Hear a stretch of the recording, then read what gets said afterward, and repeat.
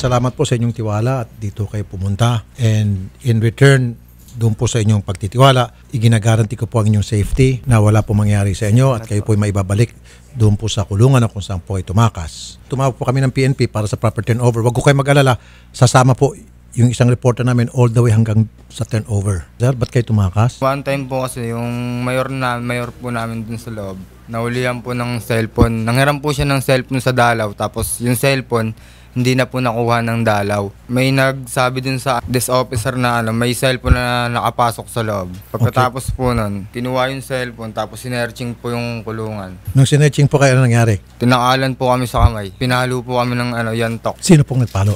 Yung desk officer po. Lahat po kami napaluan po nun. Wala ako nakikita masama doon. Kung ako pong tatanungin Apo, kasi nga po, merong gumawa ng kalokohan sa inyo, walang aamin. Siyempre, yun naman patakan sa preso, bawal yung sa loob ng kulungan, bawal yung snitch kung tawagin. Yan ang rule number 1, cardinal rule sa mga inmate. Hindi mo ikakanta ang iyong kasama kung hindi yari ka. Dahil walang kakanta sa inyo, lahat na lang kayo papaprusahan. Tama lang po yun. Bukod pa po doon, meron pa pong ginawa sa akin. Pinaluan po ako sa hita ng polis. Kasi po yung bastonero po namin, naniningil po ng VIP. Wala po akong alam doon eh. Tapos yung Ano yung sabihin po singil sa VIP? VIP po, para wala daw silang sakripisyo sa loob. Kami na lang magsasakripisyo para sa kanila. Magkano po singil para sa VIP? 4 po kasi sila eh. Siningil ng bastonero namin ng 2.5 po, yung 4. Saan mapupunta yung 2.5? Sa pagkain, sa tubig, ayun po. Mapupunta rin sa inyo? Wala po, sa yung 500 po na natira doon, pinagati-hatian po nila. Alam niyo ba yun, sir? Sinisingil natin yung inmate? Regarding din sir, wala po tayong alam doon. At saka sir, mahigpit po namin pinagbabawal sir ng gano'n sir, yung magkaroon po ng singilan sa loob po ng paresa sir. Okay, mabuti naman sir. Sir, pakimonitor lang na wag na humaulit, butit na sabi niya. Salamat po Mr. Raceli Martinez, rinotap mo to. Sa lahat ng mga pulis sa presinto na may mga kulungan, alam niyo po Master Sergeant Ramos, pag ito mga preso tinatakalan ng pera at kailangan nila magbigay para hindi masaktan, ano po ang naging consequence noon? Ito pong mga preso, utos yan sa kanilang mga kamag-anak na magremedyo. Ito mga kamag-anak, sir, na walang-wala rin, it's either magbibenta ng droga, magnanakaw, papasok sa kung ano ng klaseng modus para lamang may pera, pambigay sa kamag-anak na nasa loob nang sa hindi na masaktan. So talagang ako po ayaw ko yun na tinatakalan yung mga inmate. So sir, yan po ay ipapasa ko bilang responsibilidad nyo yan to make sure na wala na po mangyaring takalan. Yes sir, regarding din sir, gagawin po namin yung part namin sir para po meron pong pagkakamali, amin po itatama sir kung sakali po. Siguro sir, yung bastonero nyo from time to time, minomonitor nyo po siguro. Yes sir po. Kasi ako rin po ay naniniwala na baka itong mga bastonero gumagawa-gawa ng sarili ng patakaran na wala namang baspas sa inyo. Minsan meron po silang usapan sa loob sir ng kulungan sir na hindi namin nalalaman sir. Sila po yung mga nag-uusap po sir. Pero dapat sir, monitor ninyo. Actually sir, dapat po sir, alam po sir ng jailer po natin yun siya. Correct. Sa ngayon po sir, after nito sir, nagigpit na po kami sir ng sir. Okay. Lalo po namin ginawa yung part ng trabaho namin sir. Alright. So, Mr. Martinez, ano pa? Meron ka pang issue? Wala na. Takot din po na mabugbog. Kasi nilipat po kami sa dating selda namin eh. Bakit ka mabugbog? Sir, ako naman mag-lecture sa'yo. Apa. Alam mo, para kang baby. Kung ayaw mo na ikaw ay mabugbog sa loob ng presuhan, ayaw mong malagay sa alanganing sitwasyon ang iyong buhay, huwag kang gumawa ng krimen. Gayunpaman, hindi ko sinasabi na palibas ay preso na kayo ituturing na parang animal. Mali naman yun. So, Sarge, sasama po kami from here yes, sir. doon sa jail. Yes sir. Ayaw kong siyang masaktan. Promise po namin sir, wala po talaga mangyayari Bilang dyan, pagrespeto sir. po dito po sa binigyan niyang tiwala at ayaw ko pong sisirain yan na walang mangyayari sa kanya. Pag may nangyari po sa kanya, kayo pong babalikan namin. Yes sir. Sir, humingi po ako ng tawad sa pagtakas ko. Takot lang po sa akin. Nagdala po. Sa amin lang, okay lang. Tinatanggap namin yung paghingi mo ng tawad. Kaya lang siyempre, marami po kasi apektado sa nangyari. Lumalabas po talaga na marami pong madadamay na maaaring makasuhan dahil po sa ginawa nila ngayon. Sana po makuha namin yung other pa na kasama niya mga nakatakas pa. Okay. On the other hand, sir, pasensya na sir dapat may masibak din sa inyo eh. Bakit kanyo? Negligence eh. Kasi hindi naman makatakas tong taong ito kung walang pagkukulang po. Do you agree? Yes, sir. So, pareho may kasalanan. May kasalanan po yung mga tao nyo, negligence. May kasalanan naman siya, sinamantala niya yun. So, anyway, in short, sana mapakatawaran kayo. I don't tolerate yung ginawa niya. Wag lang yung mababiolate po yung kanyang karapatang pantao. So, salamat din po, Martinez Brothers. Magandang hapon po sa inyo. Ako, bilang kuya, gagawin ko po yung tama. Yung alam kong mas makakabuti sa kapatid ko.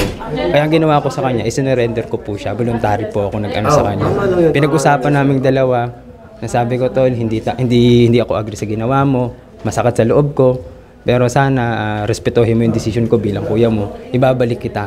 Para ayoko kasi yung kaya magtatago ka. Kahit saan ka pumunta may kaso ka eh. Ngayon, kung halimbawang ma-process yung bill natin, makapagpiyansa ka, at least matutulungan mo ako kasi ako lang po mag-isa ngayon ang nagtatrabaho sa amin. Yung tatay ko po may sakit sa puso. Papasalamat ako sir, nakatulong ko sa brother mo na ibalik siya sa amin. Di ba, huwag ka mag-alala, tutulungan namin siya kung ano kaya namin part para maayos yung bill niya. Salamat po. So, no problem sir. Salamat po. Huwag ka matakot ha.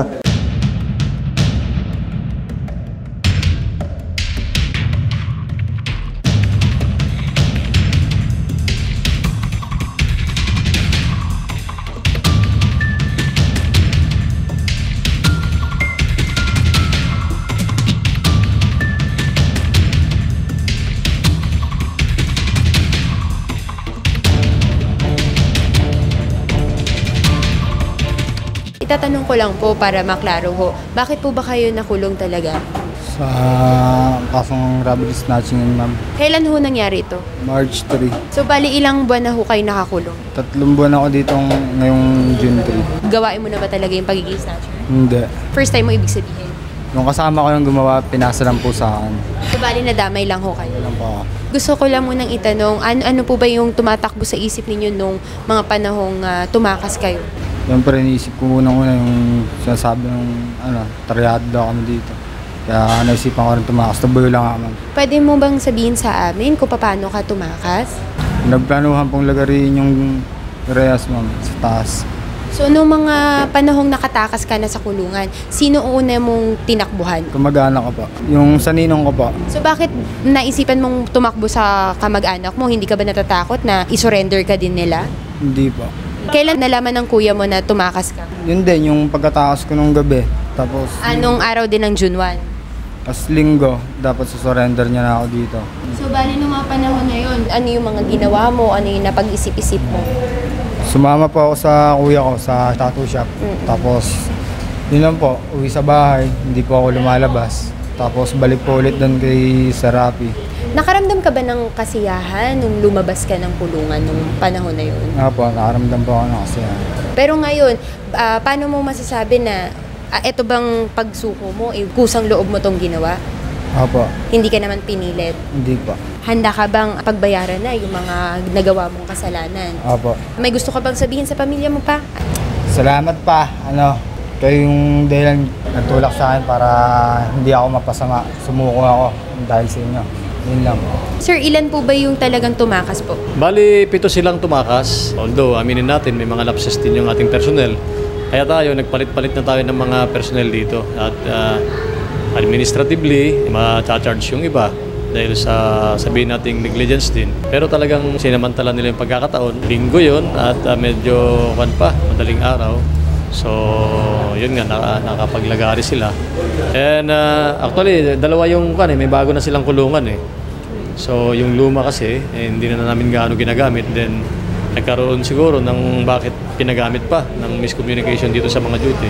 So, bali sir, originally, hindi na talaga dapat ginagamit yung dati nilang naging kulungan? Yan talaga ang dapat, yung bago na. Actually, naawa kasi yung isang dating desk natin dito, na medyo medyo masikip daw at may sakit yung iba. So temporary, nilipat niya without the knowledge naman yung ating commander dito. Kaya nagsisisihan sila.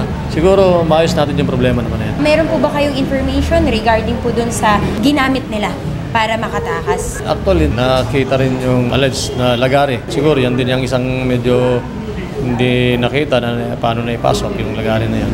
So wala pang idea sir or wala pang information talaga kung paano nakapasok yung lagarin yun sa kanilang kulungan?